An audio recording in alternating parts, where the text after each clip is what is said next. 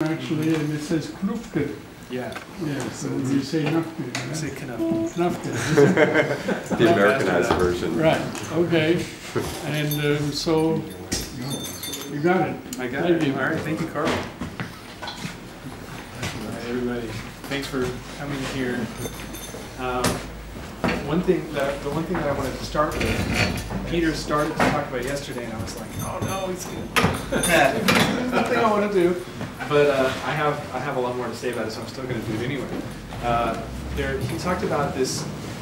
He started to talk about improvising with two notes. You restricted yourself to keep talking a little loud. I'll do my best.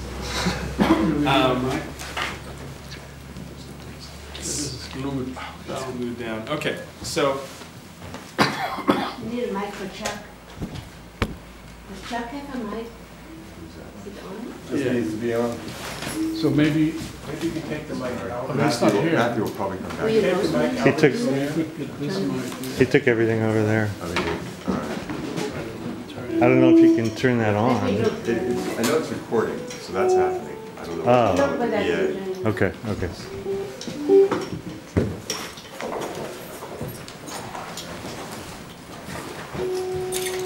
Hello, but I'll try to speak out. Okay, so I first heard about this exercise from Steve Lacy, who was very methodical about it, and I recreated the method that he created for trumpet, and basically make a catalog of every interval that's possible on your instrument.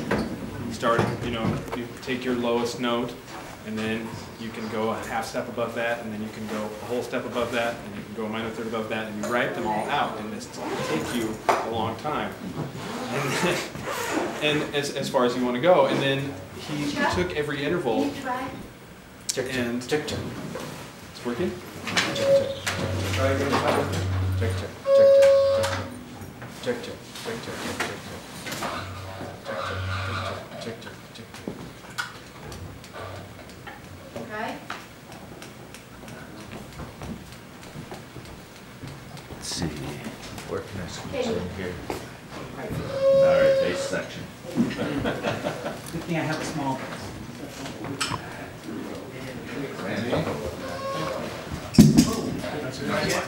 There's room here. Can I have all two-note combinations? Is that the way? Yeah. Check, check, check, check, check, check, check, check, check, check, check, check. Can you take the microphone out of the stand? These are recording mics.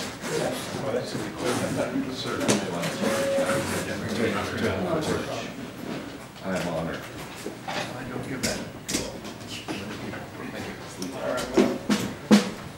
I think it's still Kirk, and just for the purposes of this, could you just start that bit over? Oh, sure, okay. Could be the wrong mic or something. As long as I just want to know where actually This works? No. Neither works. Neither works. Yeah.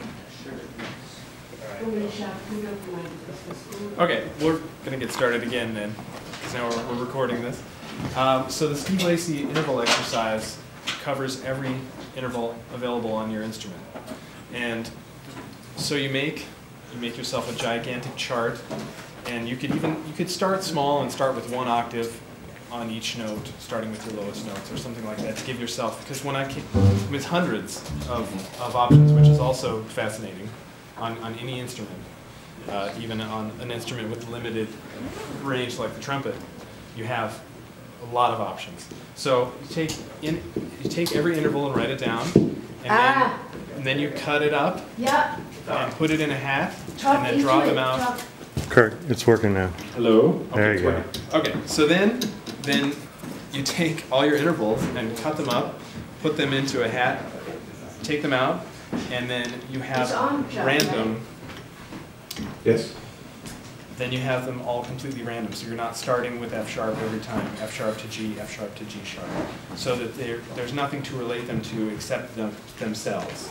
There's no root, there's just a higher note and a lower note.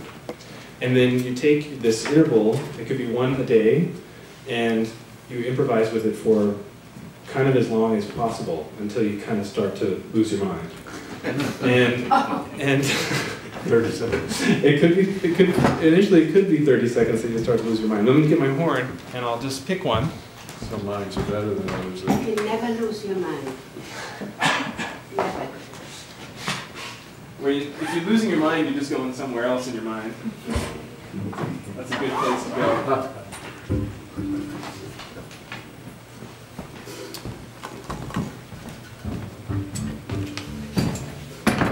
And you're also supposed to sing it. So you play it, sing it, play it, sing it, and then improvise. And at the beginning, you can give yourself no criteria other than just these two notes. Later on, you can apply time, the time element, to each interval and work within just that time. So what I have is I have my chart, and let's say right now I'm going to do F and G, one whole step, and that's what I'm going to work with. And there's going to be no time element. Later on, I have other charts that I made that are every metronome marking, and then I'll check off. I work on with the metronome playing at 40, and then I just use these two notes, and I improvise against the time ingredient. But right now, I'll do the first one, which is without time. So.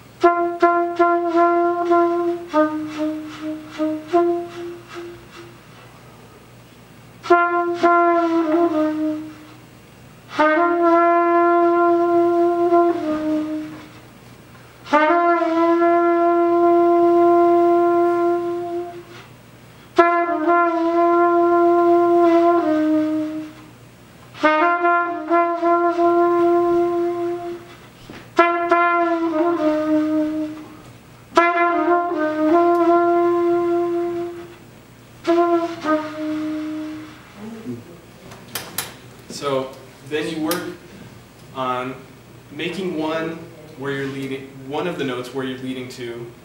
So if I pick that that's going to be my F, I'll have everything relate to F.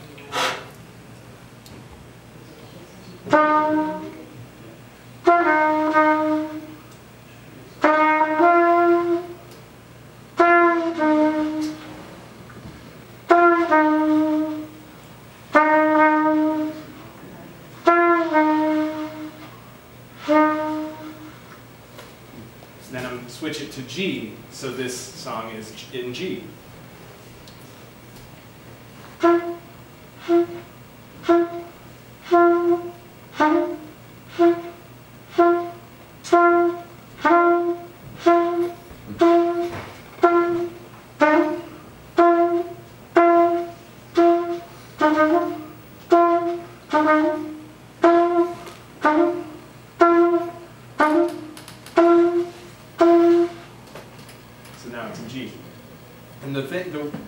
Really opens everything up for you is you don't have to worry about what to play, because people are always more worried about what notes to play than what rhythms to play.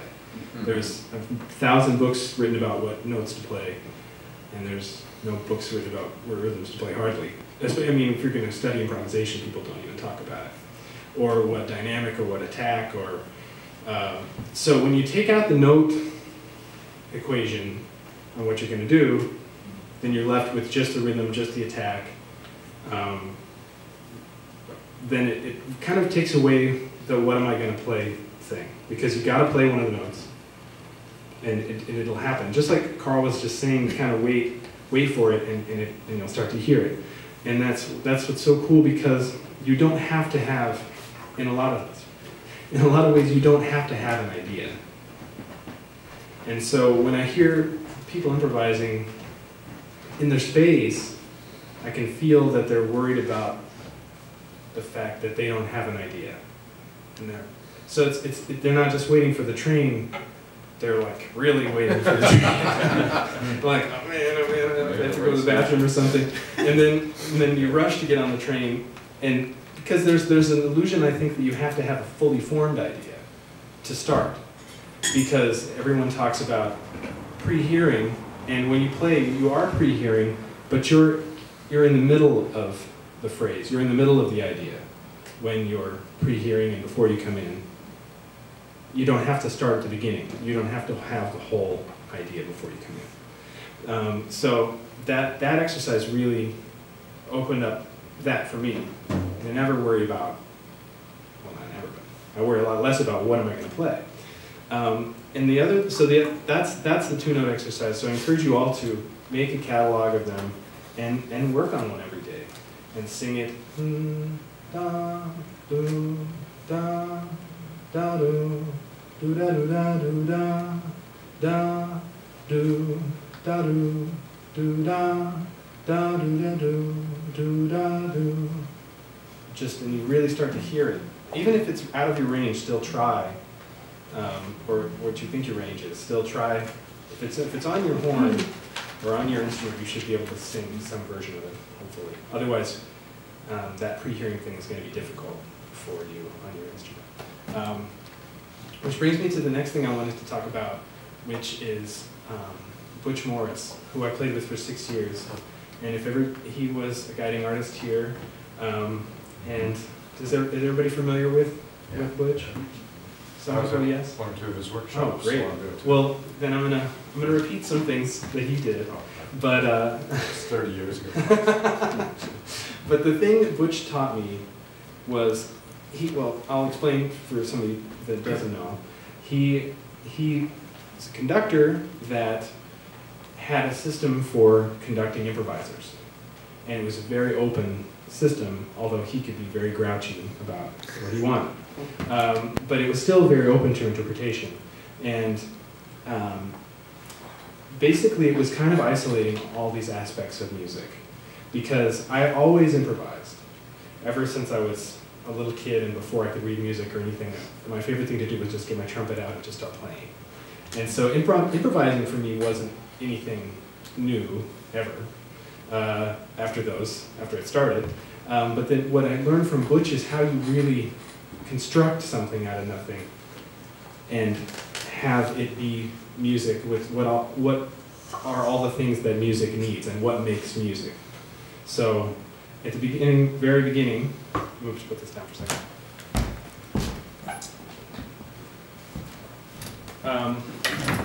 Because we played for 6 years, like I said, together in 4 different bands, and went all over the world and never had any music. In one group we had music, and he was a brilliant composer of written music as well, which people don't know. But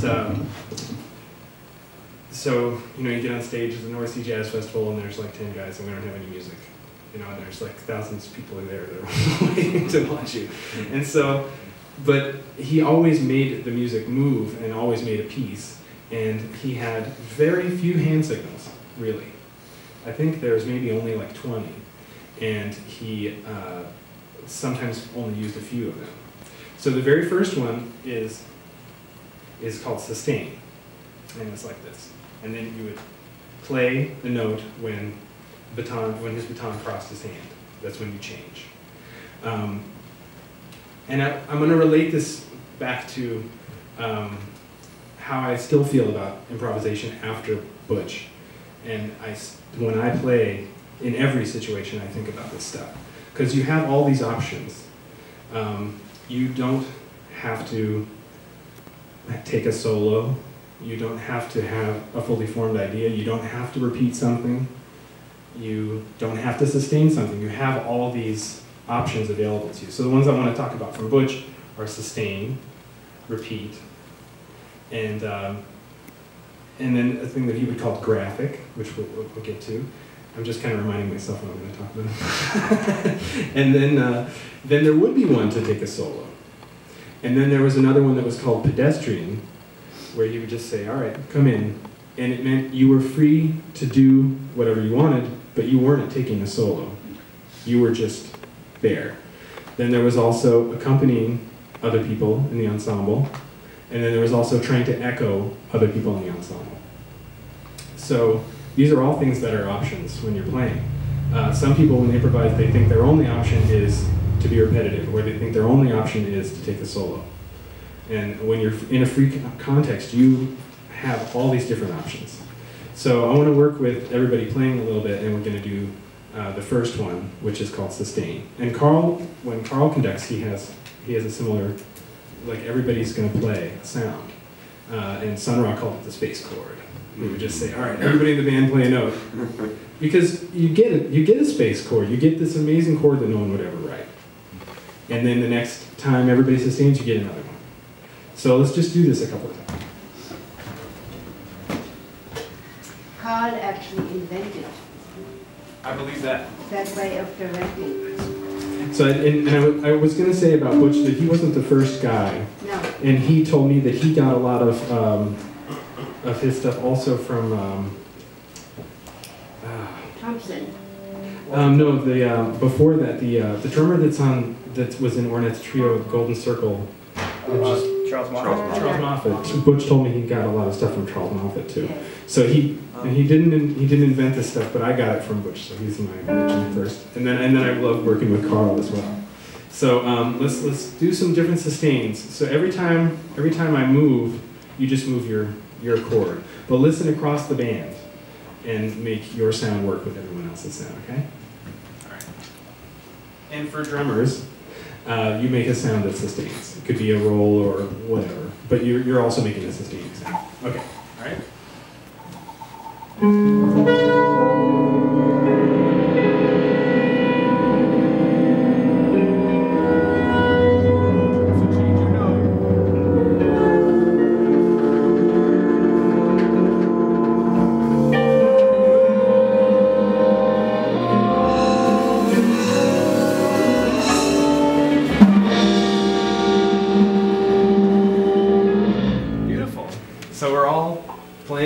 Something awesome just happened.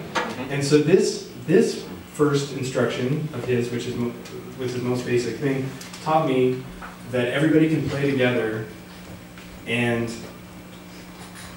everybody doesn't have to start at different times. Everybody can just start. There's a thing that almost always happens with free improvisation, where it's like, okay, we're going to start, and then everybody's kind of like,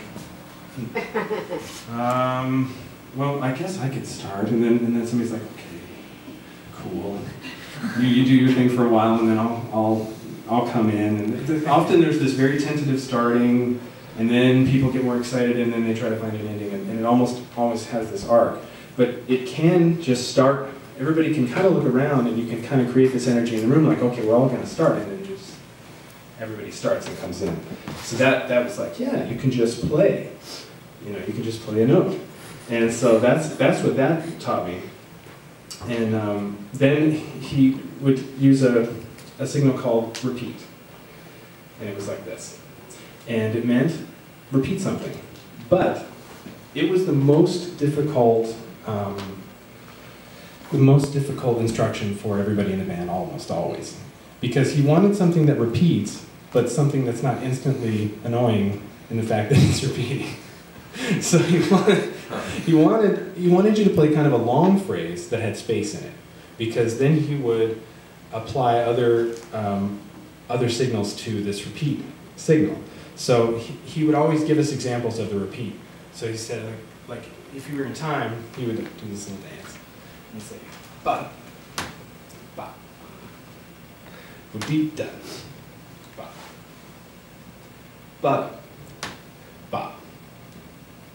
Beat that, ba. So then that's your repeat. He didn't want it to be like da da da da da da da or something, you know, because he said you don't want to let it box you in, because then he had another instruction that was called develop.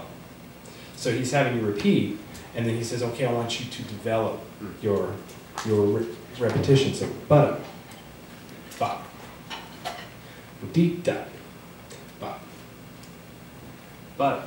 Ba. Deep da. Ba. Ba. Ba. Ba. Deep da. Ba. Ba. Ba. Ba. Deep da. Deep. Ba. Ba. It can change, but you're still in your repetitious phrase, and then he would say, put it back together. So, and then you put it back to ba. Ba. Deep da. Right? So let's try. I want to try some repetition, and what what this teaches you in a free context or in a jazz context is that you have something that you're building on and you can always go back to it. When he liked something you were repeating, he would say, okay, and you would do this. And that meant, remember this, because I'm going to make you do it again. And it could be 15 minutes from now. And so that would be called memory one, and you have to really remember ba, ba. Because then all of a sudden he'd say, memory one, and give everybody a downbeat, and you wanted it to be back in there. And that was like, the repeat thing I had to think about all the time. Because sometimes he would say, repeat something, and then you just had to do it over and over again. And regardless of if you wanted to keep repeating it or not, you'd be like, oh man, this is so lame. And when I have to keep playing over again, I'm so tired of it, I hate it. And so it made me think a lot more about what I play and how effective it is, or is it really, like, you know, is it helping anything, this idea that I have? Because you could get tired of it pretty fast. But I want to go around and have everybody try to repeat, okay? And we're going to do it in time, because all these things can be in or out of time. But it's going to be here, and use space, okay? So I'm going to add one person at a time. Just remember your phrase. It can be 4 bars long, it can be 5 bars long, it just has to repeat, okay? So we're starting here. 1, 2, 1, 2, 3, 4.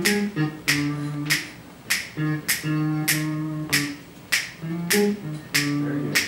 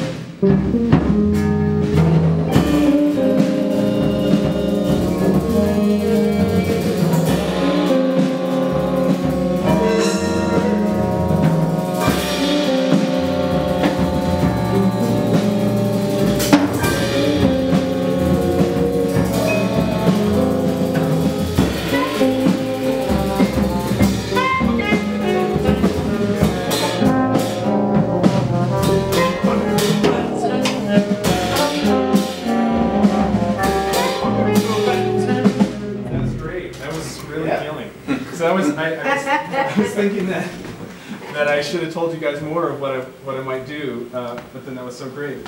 So then there was always a lot of taking people out and bringing people back in. So you had to remember where your phrase is, even if you don't get, because you might not be brought in at the top of a 4-bar phrase or something if your repeat was longer. So you have to remember how it locked in with all your partners around you, and that got tricky. So, Kirk, I have a question. Yes. So if he brought you back in the middle, or you bring someone in the middle, you should wait for the beginning of the phrase? No, you should try to come in right where you were. Okay, so not right when you conduct, but... Right. Okay. Well, it could be either way. But if you were playing a 4-bar phrase and then if it fell in a weird time. You want to have it locking in is more important. Okay. So, I just want to make sure I understand. Mhm. So I have a 4-bar phrase, and you cue me to come back in on measure 3. I should remember where measure 3 is, not start with measure 1 and be out of right, phase. exactly. Okay, Because got you want it to work like it did the first time, so it sounds the same. Got it. So we're going to do it again, and what I'm going to do is work with the development and then putting it back together. So I want everybody to start at the same time.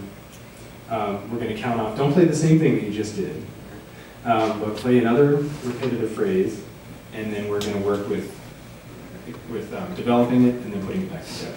So let's take a slightly different tempo so that we're not too wanting to play what we just played. So we're going to go slow. 1, 2, 3, 4.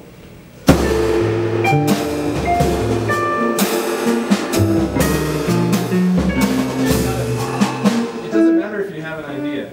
You got to start. So that's the brilliant thing about it. So okay, so there's the downbeat. You don't have to play on 1. That's another thing that would bug him all the time. You don't have to play on 1. You could wait a measure to come in, but you do have to then have that measure of rest is your first measure of your repetitive phrase. You got to do it every time. So you got to instantly think on your feet and remember what you did, even if it's just one note. Da, da, da, something. Okay. 1, 2, 1, 2, 3, 4.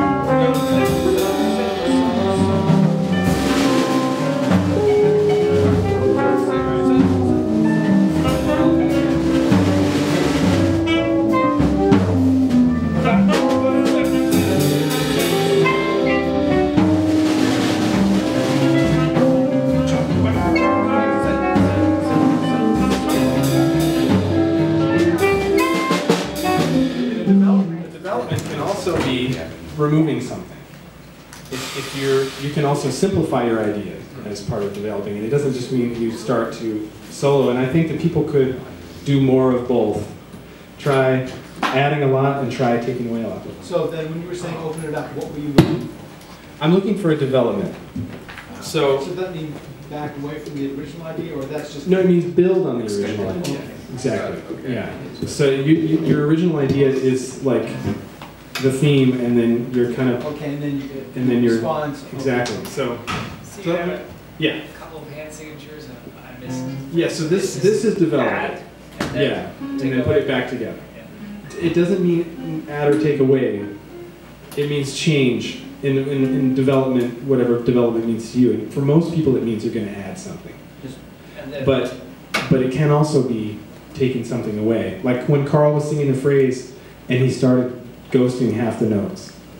You know, and he was developing that phrase, but he was removing stuff from it. So this would be go back to what you started? Yes, it just means go back to what your original idea was. You know, develop your idea back to it. There was another question? Okay, cool. So let's try it one more time, and I want you to really stick to your guns. And Butch would always say something that's mildly offensive, but he would say, "Pimp that shit." Better to be strong and wrong than weak and right. Exactly. All right, and then he would always say, "Give me your baddest shit." Like, cause you didn't want it to be, you know, wimpy. He wanted, even if it was quiet, he wanted it to be in its own way funky. You know what I mean? So let's do space. 1, 2, 1, 2, 3, 4.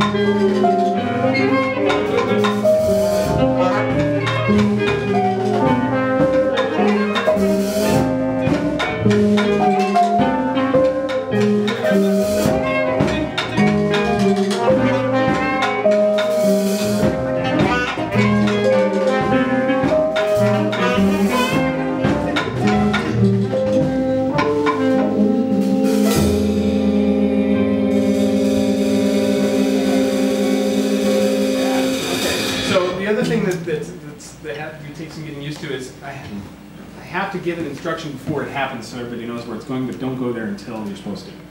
So that's everybody's first inclination is like, oh, and they stop playing that. Oh, okay.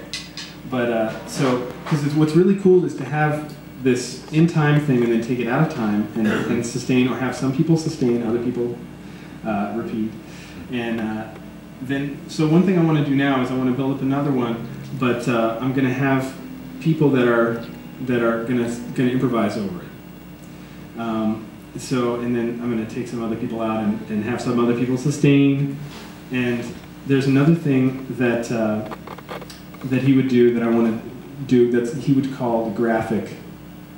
He would say, interpret the graph. And all he meant was that he was going to do something with his baton that he wanted you to play. And basically, it was high on your instrument, low on your instrument, but just interpret the graph. And this could get really wild with a bunch of people. So let's just try that, and I'll do my best to give you something interesting to interpret. But so everybody's going to play, and we're going to interpret the graph. So this is another thing that I do when I'm playing, when I'm improvising. If I'm not taking a solo, I'm not accompanying, I'm not playing something repetitive, playing something sustaining. Sometimes I'll just playing something that I imagine is the graph in my mind. It can just be like, you know, these little things, and they can be really, you know, it can be really inspiring things for the whole band. So let's try it. All right, you ready? So. It's over, but it's, you know. Oh. I mean, it's kind of only when in motion, right? I'm not explaining this one. I'm sorry. But there was some very good ones in there. So like.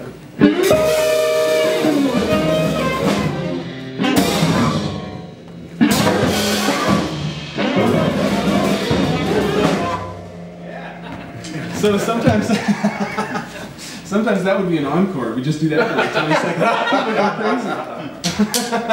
The greatest hits. Exactly. There was another. Then there was another thing that was like the graphic, but it was called.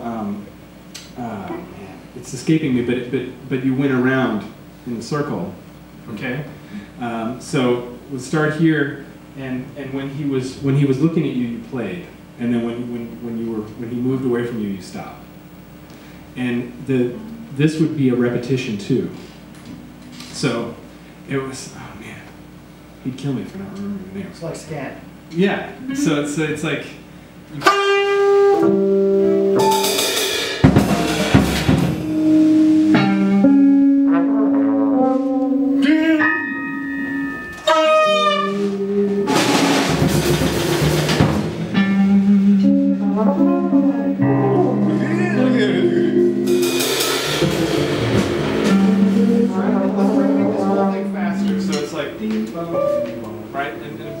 Fast, but what I want you to do is I'm going to stop doing this, and I want you guys to keep repeating it.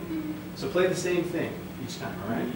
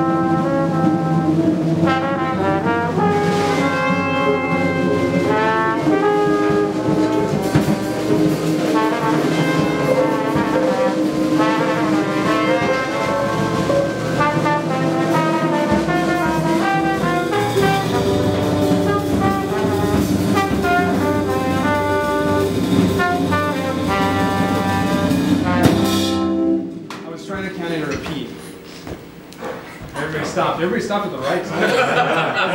But I was trying to draw you into the sustain as well. I was trying to say everybody in the sustain, so that you would stop improvising and go sustain. But the improvise was awesome. So, so this is cool, and you can see how this just could go on and on and on. And since we have two drummers here, one thing that he would do all the time, which I really loved, is count drummers in different tempos. So the band almost always had two drummers. Only once or twice did we work without two drummers, and it was Kenny Wallace and Jochen Roker, like really amazing guys. And so he'd say, like, all right, so it's you, and he didn't want a beat necessarily. He wanted a repetitive phrase. And for bass players, he didn't ever really want any walking. He wanted you to just be like a horn player, guitar player, something that you can build on that's not static, right? So let's try this. We're going to try this two-tempo thing, okay? All right. So not a. When you say not a beat, not a. Just not a groove, you know, or like a repetitive. Like yeah. So you're improvising. Do that, and it doesn't have to repeat. He would just say, "Come in," because it was subtle. He would say, "Okay, repeat something," and count off. Or he would just say, "All right, I want you to come in," but then he would give you a time, which meant you didn't have to play a repetitious phrase. You just came in. So it'd be like, "All right, you're going to come in. 1, 2, 3, 4."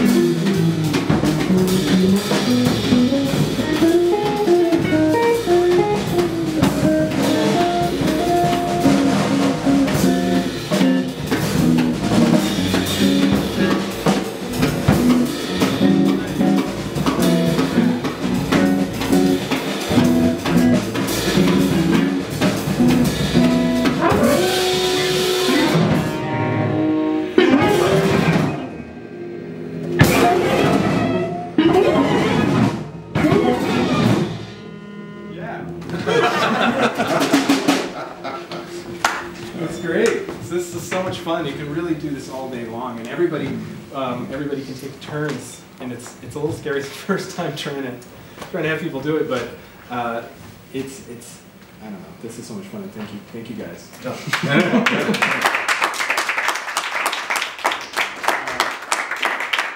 So I would make my own solo pieces based on just 1 or 2 instructions too. I would, if I came time to play a solo, I'd say, I'm going to take a sustain solo, you know. I'm going to take a repeat solo. I'm going to take a graphic solo. I'm going to take an accompaniment solo, even if they're the only person there.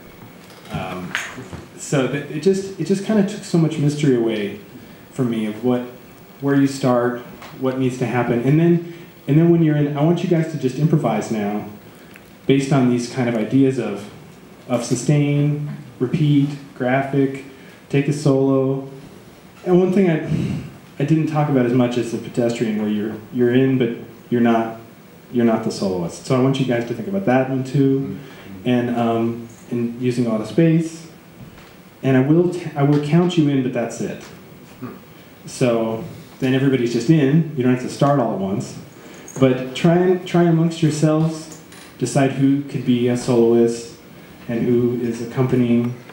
You know, not everybody has to play it all the time. And the other thing that was so cool about having a conductor was, I would say the biggest thing, is that he would tell people not to play. And sometimes large groups of people. Take out everybody but the one saxophone player that was soloing or that was repeating. It didn't mean that he was only going to take away everybody but the soloist. So try in large groups to not play.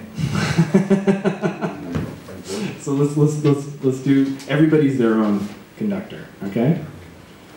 Let's try it. Yeah, there was some really great stuff in the last one, yeah. 1, 2, 1, 2, 3.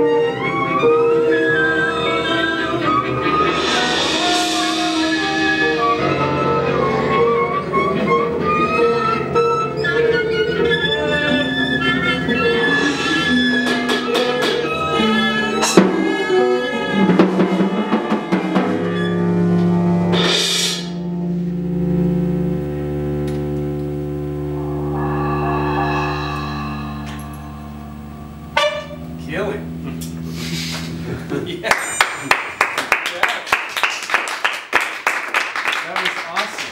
That was really awesome. Wow. Beautiful. I mean, I don't know what to say about that. I'll say it again. Can we go to the North Sea Jazz Festival? There's one, exactly. There's one thing my friend Matt Wilson says that applies to this thing where you have all these options. There's the problem with a lot of musicians is, well, he doesn't say this. I haven't gotten his quote yet. This is me. The problem is you have a lot of horn players that can't play without playing a solo, or you have drummers that can't play without playing a drum beat, or bass players that can't play without playing an ostinato or something. You know, I mean, people get like locked into their thing when you really have all these options to do everything. But what my friend Matt likes to say, there's like a truck commercial or something where they say like, "Lead follower, get out of the way." You know, I don't know, it seems stupid. But he said that improvising is lead, follow, and get out of the way. It's your job to do all three. You should never be doing one, or only one. You should never be only leading, never only following, because that's probably the biggest drag, or playing with people that only can do one of those things. Mostly people's problems are either leading or always following. And when you're feeling like the guy or girl next to you is just trying to echo everything you're doing, that's really not very fun. You want to get information from them too, and you guys all do this so masterfully, but I just wanted to mention that because I like that quote. But thank you guys. Wow.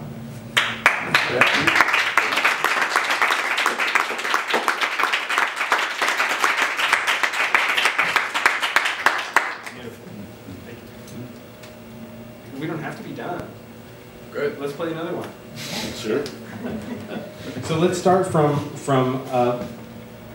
I'll say one other quick thing, is that I was talking about these solo pieces based on the different instructions. And my friend Brian and I, we have a duo. Brian Dry is this great trombone player that lives in Brooklyn. And we have tunes that are just kind of zones. And we don't tell the audience that this tune is called slow and loud. But we have like this. That's the tune, and that's the instruction, and that's the whole thing. So we have a tune called pedal tune, where we start playing pedal tones, and that's how the tune starts. You know, I mean, if you just make it, you can do anything. And then we have loud and slow, and we have fast and quiet. That's another song. You know, and then we have a tune called plunger tune, where we use plungers. But it's like all you have to do is have a zone, and then you go from there. And it's obviously going to be different every time, or at least I hope so. And so let's kind of start from. Let's say we're going to start from. Well, no, let's not. But just have that idea that you could do that if you wanted to. I want everybody to have their own idea on this. But I was going to say let's start from a sustain, but you ended on such a beautiful sustain in the last one. So I would say let's think of just think of whatever you want to start with, and that's where we'll start. If it's going to be repeating or sustaining or playing or not playing or soloing or graphic or pedestrian or whatever. Okay? And I won't count it off. I'll just give everybody a downbeat.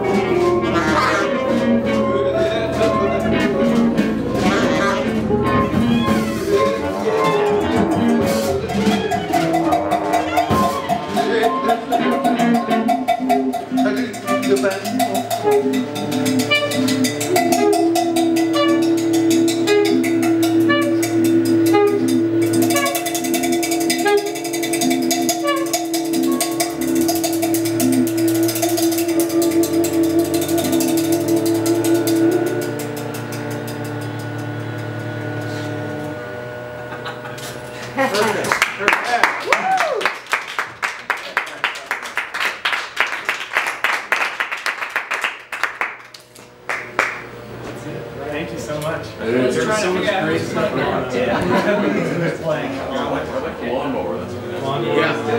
Lawnmower solo.